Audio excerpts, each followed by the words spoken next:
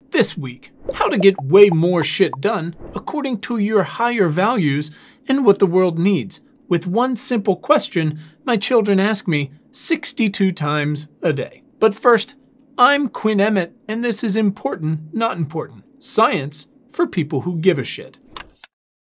Here's your weekly action steps. Please don't use public Wi-Fi without a VPN. Please. If you can't just hotspot, use the lightning-fast Mullvad VPN to secure your data. Are you on the hunt for new furniture? Save some trees and check out Kayo's marketplace to buy and sell fancy used furniture. Cancel out your transportation emissions and find your next or first e-bike at Ride Review. And number 4, want to go to climate farm school? I do. Or be a climate VC? Get the education you need and build an incredible network with our friends at TerraDo. And now, today's big question. Who do you want to be? And more importantly, why? Let me tell you a story. Exactly 1,000 years ago, in 2008, a beloved cousin was diagnosed with cancer. And after a tough conversation with myself, where I reminded myself that I had no practical or even really discernible skills that could assist with her treatment, but still desperate to find a way to help, I signed up for a triathlon. Why? Well, I was just 3 years out of being a two-sport college athlete, and I'd recently discovered Team in Training, the fundraising arm of the Leukemia and Lymphoma Society. So I trained with them, and then I ran and biked and swam and tore a hamstring. And good news is I raised over $20,000 for cancer research and treatment from a wide swath of friends and family. It was an incredible experience. I was, and still am, a moron, but I felt like I was doing something. It was addicting.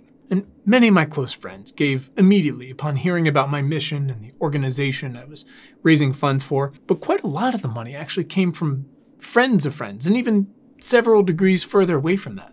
How? Facebook. Yeah, no, I know. But way back in 2008, when, Triceratops were still a thing, using Facebook to get the word out about a cause was fairly novel.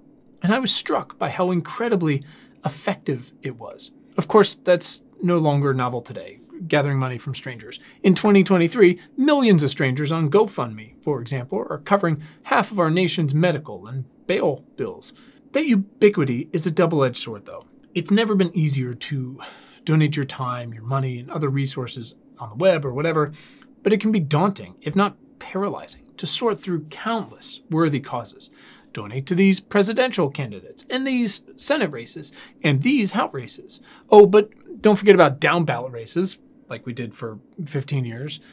So here's another 20 make-or-break races between people you've never heard of, but who can either guarantee or take away bodily autonomy for millions of people. You're welcome. And then, of course, there's all the worthy and reputable nonprofits and mutual aid across health and politics, international science, food, water. Now, thankfully, there's tools to help corral a lot of that, to make it easier to strategize and give your time, your money, your resources, whatever. But it's still easy and completely understandable to feel pulled in a million directions at once. So here's one simple solution. Take a step back and ask, why? Consider the hammer and nail story, proverb, or whatever, which I'm going to thoroughly mangle here for your benefit. You go to a hardware store because you need a nail. But need is the wrong word. You want a nail. But you don't really want a nail. You want to be able to hang something on your wall. But you don't really want to hang something, right?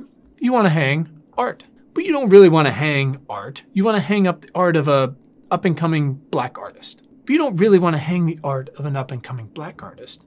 You want to show yourself, your family, and anyone that comes into your home that you appreciate this kind of art. And you support young black artists, which is great, to be clear, but you don't really want to just show them that you're that person. You want to actually be that person.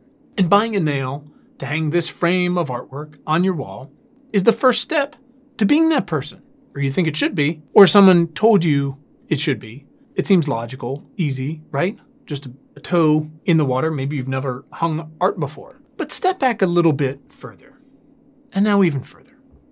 Now stop. Why do you want to be that person? The why, up 30,000 feet, should always drive the how, what you're doing today, in your life, your parenting, your work, everything. This is not some new idea, by the way. I am not the first to say it, support it, attempt to live it by any stretch.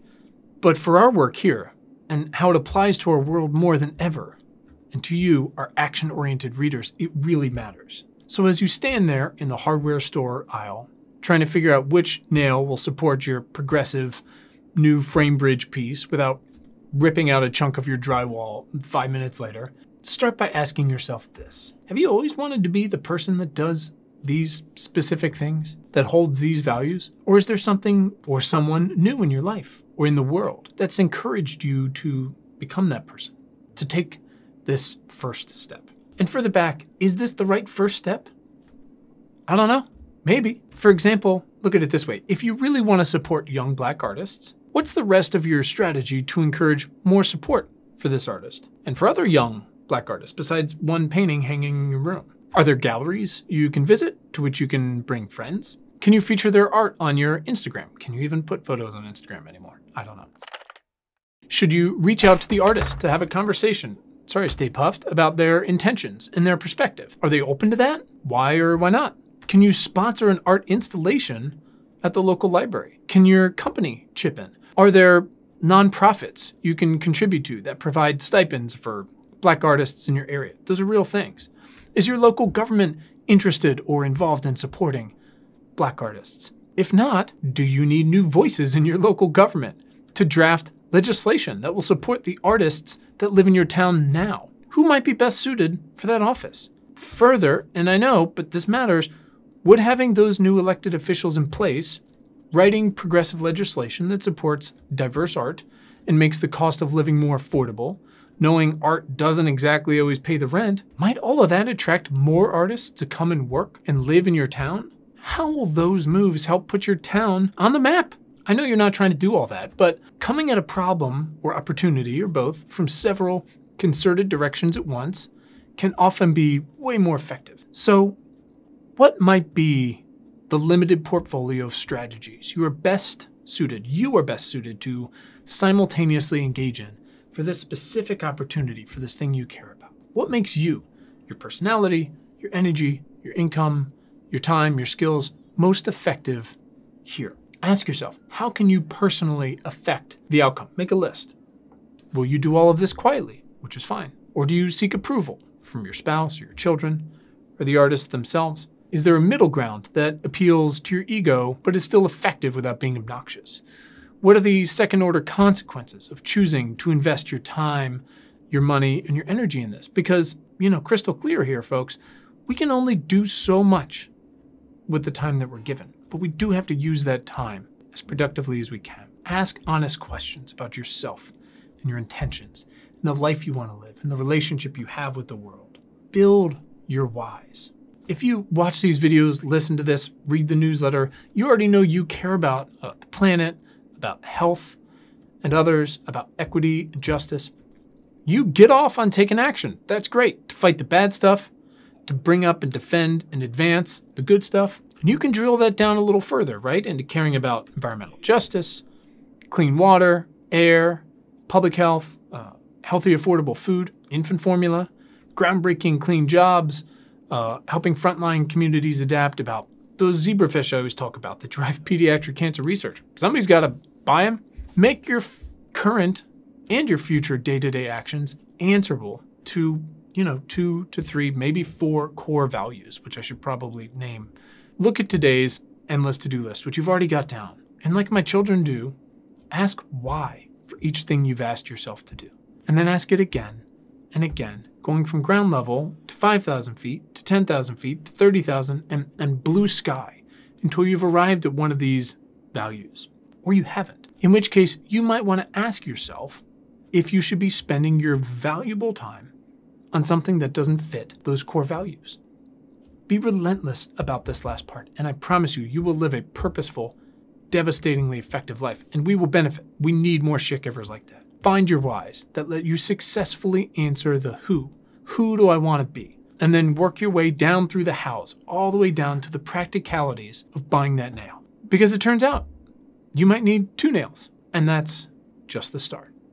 That's it for this week. Hit subscribe To get next week's issue straight to your feed, to go deeper, visit importantnotimportant.com/newsletter. Thanks for being a part of our community, and thanks for giving a shit. Have a great weekend.